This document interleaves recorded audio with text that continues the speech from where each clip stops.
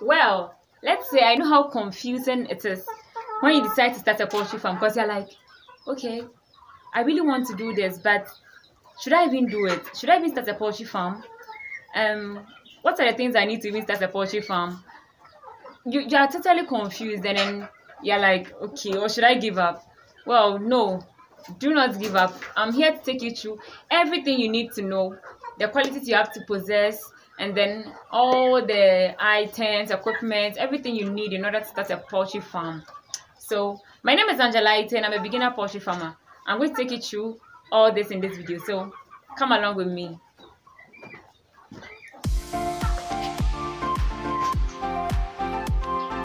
What's happening there?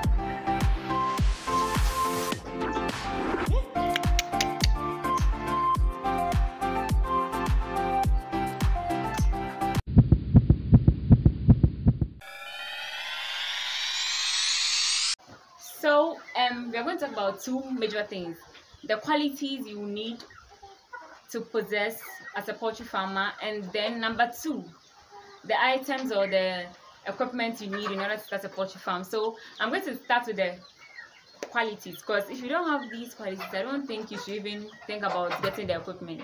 So the qualities are passion, and passion is about you, like there are people who just have a passion, like I have a passion for animals. I like watching over them. I like caring for them. So then you're not scared of them. You should be able to just see a bird, then you're able to like carry it, and then you're able to hold the bird, tell if the bird has eaten. If the bird hasn't eaten, you should be able to tell if the bird is sick. You should be able to tell if the bird is like something is wrong with the bird, because you are passionate about it. You want to know, oh, what's wrong with this bird that is standing there quietly?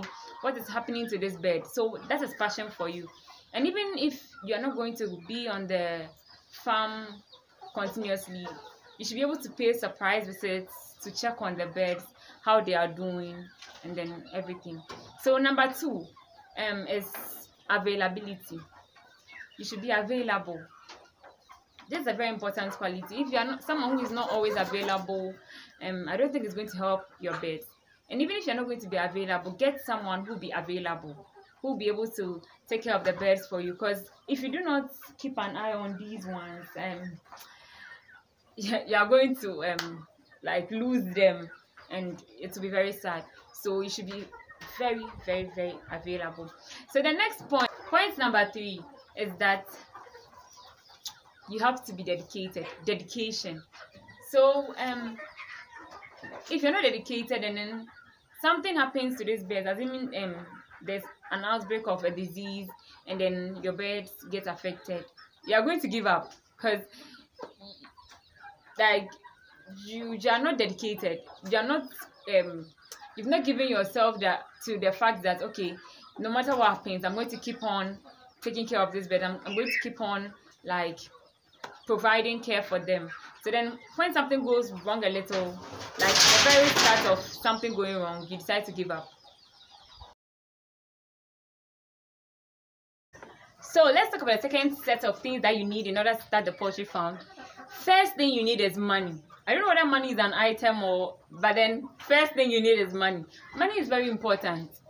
Very, very, very, very important, because you need money for, I think, virtually everything in this list. So and then the amount of money you need depends on how big you want to start, and also whether you want to start with layers or broilers. So the amount of money depends on you, what you want. And then the second most important thing is land. Obviously, you're going to build a coop on a land to keep the birds in it. So you need a piece of land, and then you need water. So where you're going to build a coop should have water nearby, so that it'll be easy for you to get water for these birds. It'll be easy for you to get water to wash their drinkers, to wash their feeders. Water. So water is very important because they need a lot of water. The next thing is the construction of a coop. After you've gotten your land with water nearby, the next thing is to construct a coop for these birds. So depending on the number of birds you're going to start with, you construct according to the size. So the coop should be done in such a way that ventilation is very, very, very important. It should be done in such a way that air is able to get into the coop for the birds not to suffocate. Do you get it? Yes. So with our coop, you can see that we used materials that block the air up to a point so that the birds can get out. And then the top part we use a net-like material. So that's how it's supposed to be. The top part to be open, like not so closed, so that air can get inside for the birds to be able to breathe very well. So the next thing is to get litter. So this is litter. You can wood shavings. We use wood shavings. You put it on the floor so that the birds can get. This is food. So they're all coming around. Okay. So the next thing is to get wood shavings. You place it on the cemented ground because the cement is not really good. It's not good for them to walk on it. It's cold. You get it? So it means they'll get cold, and too much cold is not good for them. They will die. So then you use the litter on the ground, and then you also get feeders. So there are these metallic feeders. You can get those ones, but we make these ones. These wooden feeders, so you can get these wooden feeders as well. And then you need drinkers, so this with the water. So this is what they are going to drink water from. So the next thing you're supposed to do is to get your beds, because now your coop is ready. You have litter on the ground, you have your feeders, you have your drinkers. So the next thing is to order for your beds, and if possible you can ask the company to send you a list of the medicines that these birds are going to take, so that you buy them in advance before the birds even come.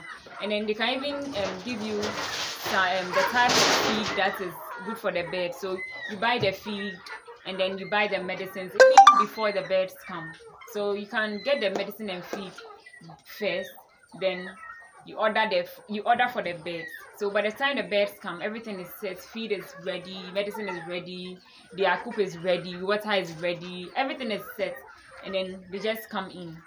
So when they come in they'll be little, 1 day old, day old. So with that you have to do some breeding.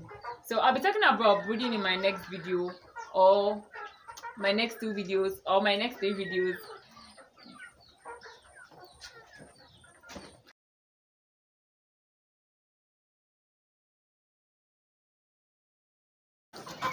So after you do all these and your birds arrive, voila, you're a poultry farmer. Welcome to the team. It's actually nice, even though I'm just a beginner with just a small number. I actually started with 180, and then right now I have about 80 something. There was this disease that took away a lot of my birds, so I'm going to talk about this disease soon. I don't think I have the heart to talk about it, but if you want to know what happened, what disease it was, and how I treated it, drop your comment in the comment section. I'm going to talk about it. I'm going to gather enough courage to talk about it. So yeah, so please do well to like, comment, and then subscribe to this channel for more, because there's a lot more coming your way. Till next time, bye bye.